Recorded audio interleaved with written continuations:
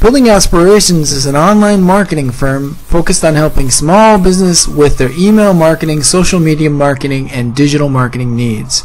Contact us today. Hi, this is Mikelat from Building Aspirations, and this is email marketing for small business. I want you to focus on the idea of reusing and repurposing material. If you have something that's really good on your blog, on your website, in your videos, in your offline marketing material, use it in your email marketing as well.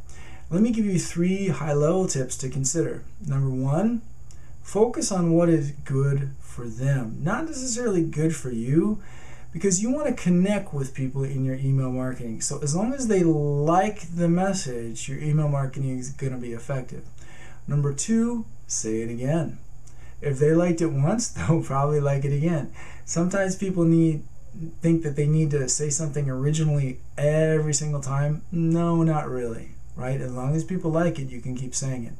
Number 3, it's really about them, not you. Okay, you want to say something, but they don't want to hear it. No, no, no. You have to say what they want to hear, or more specifically, want to read. Don't do the following. Do not cut and paste all. Okay, take your entire blog post and put it in your email. No, no, no, no, no. Because it's a different media, so you need to change it up a little bit. Maybe you put a shortened version, maybe you reword it a little bit. Don't cut and paste. I do want you to repeat the good. Repeat, repeat, repeat over and over. If your market likes a message, keep using that message. Now let's review.